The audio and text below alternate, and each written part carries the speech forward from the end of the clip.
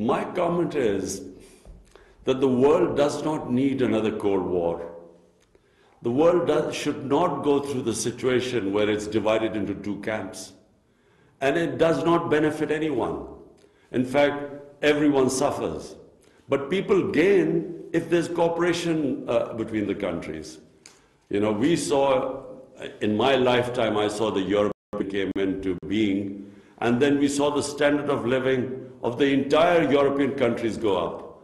So what I would say is that I hope that this does not escalate into another Cold War where we have to choose sides. We have good relationships with the US. We have probably what we call iron brother relationship with China. And we do not want there to be a situation where Pakistan has to say, look, if you are with China, then you have to cut off your relationship with other countries. In fact, what we want is Pakistan to play the role which it played in 1970 when Pakistan was instrumental in getting the United States and China together. The famous visit of Dr. Henry Kissinger was organized by Pakistan. So we hope to play that role.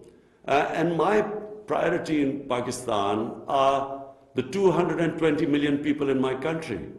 And the only way my country, I will get my people out of poverty, the bottom tier out of poverty, is if we have economic well-being. And economic well-being comes with stability and peace.